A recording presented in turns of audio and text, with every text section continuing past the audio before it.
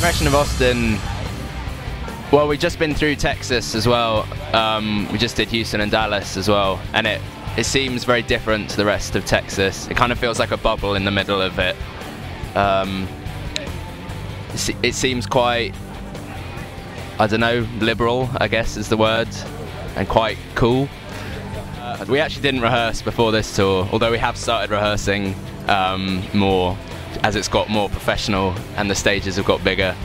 I think there's something quite nice about not being over-rehearsed, and I don't know, I think it's good to make mistakes occasionally.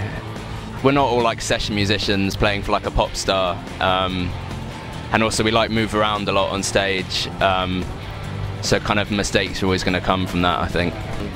There's definitely more sample-based stuff in our new songs, and it's quite dancey. It's definitely on the dancier side of a different kind of fix.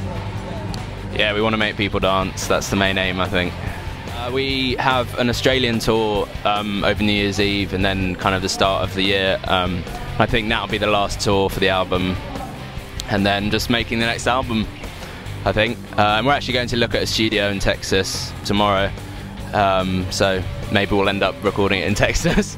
We kind of had our first exposure when we were 16, but then we like did 2 more years of school, so we had a lot of time to like think about the first album, I think, and to put a lot of effort into the songwriting. And we actually recorded the album before we signed the record deal as well, so we kind of had a lot more control over it. Yeah. Sorry. Something funny just happened. Yeah, if your friends can get into the show, bring as many of them as you can. It'll make you look good to the promoters, and then they'll want to have you back.